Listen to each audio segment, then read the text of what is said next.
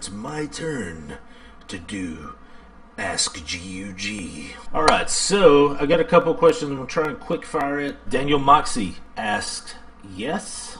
Can you really answer that question?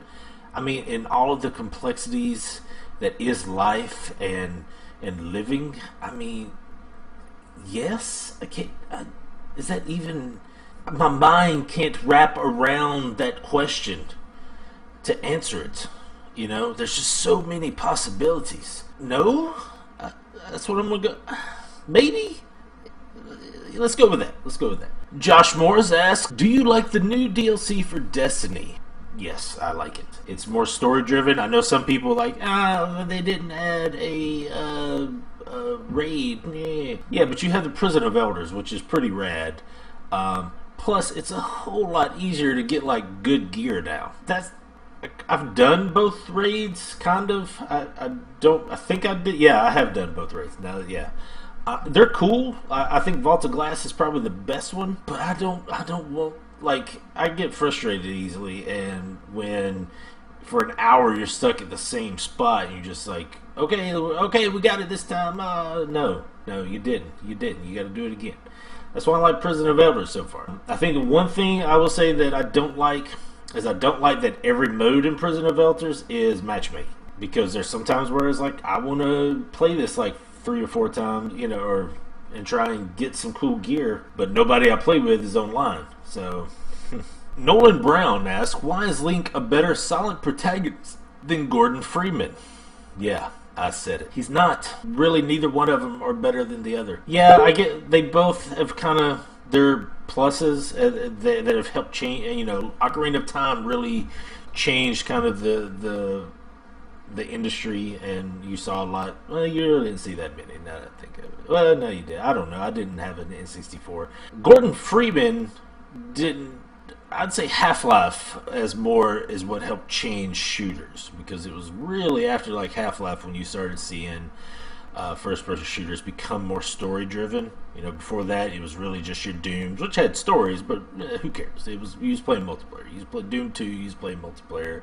Quake 3, you was playing multiplayer. Unreal Tournament, Quake 3 had a story. Who knew that? Yeah. Matthew Walters asked, if you could be any animal, what would it be, and why is it a walrus? Well, sir, it is not a walrus. I identify myself as a shark, a great white shark, mostly because I would just travel to South Africa to Seal Island and jump out of the water and eat the seals, like, because that is on my bucket list one day, to not eat seals at Seal Island, but to go to Seal Island and watch the great whites breach there. I think that is so awesome, and I love Shark Week. This year might be good. The last couple years of Shark Week has been a little too much like mockumentaries and not real science. So I read something where the new president of Discovery was like, yeah, we're not doing that dumb stuff anymore. We're actually going to go back to science. And that's why you see like Mythbusters is taking a new format in their show this season. Hunter asks, why don't people see that PC is the master race? Price, I think, is the main point. I think too many people are still afraid of, oh, it's a PC, I can get viruses and stuff. Yeah, I mean, those are all viable problems, but with Steam boxes coming out, and like Alienware has one out now, I think it's called the Alpha. Its base price is $550. That's a little steep, honestly. You could build a gaming PC for $400 or cheaper. Like, you could build it an equivalent gaming PC to what specs the consoles have for under $400. I think that's the main thing that's going to change, is as these Steam boxes come out, and they do allow upgrades and stuff on them, so you can change like the RAM and video card and stuff. Hopefully more people will start doing those over like the consoles, because you're going to always get the best version of the game on PC. A great example is that is the definitive editions that's been coming out on consoles this year. 99.9% of those are just the PC version that they've just ported over. The only two that I can think of that wasn't is Last of Us, because it never came on PC, and the Tomb Raider one, because they actually went back and did up-res character models and stuff, and but they still use the PC version as the base. Another good reason is price. I did a Steam calculator thing a while back. I was writing a paper, and I have 200 plus games in my Steam library. I think the Steam calculator said that would have been $2,700 or around that at full price.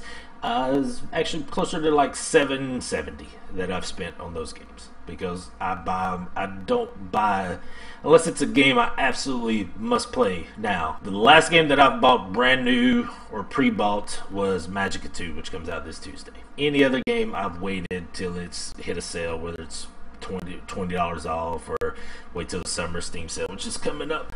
So I'm going to wrap it up on that. Your questions need answering. So thanks for watching.